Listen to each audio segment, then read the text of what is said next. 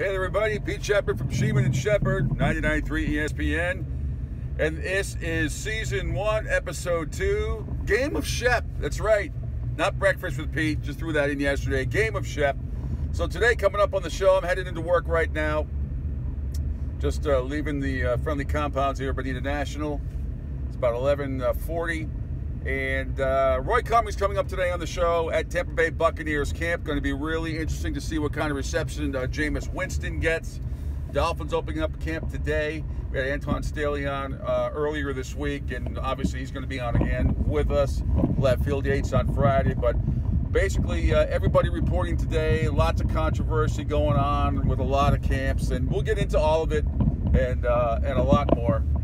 Beautiful day here, at least in Bonita Springs right now, as I make my way down Bonita Beach Road. I don't understand why this road is 45 miles an hour. It's so stupid. Nobody goes 45 miles an hour. I'm not saying go 80 or 70, but nobody goes 45 miles an hour on this road, ever, ever, ever. But anyway, trick to the trade, I guess. Not a lot of cops on this road. They probably could nab a lot of people if they hung out, but not me, of course, because I know where they are.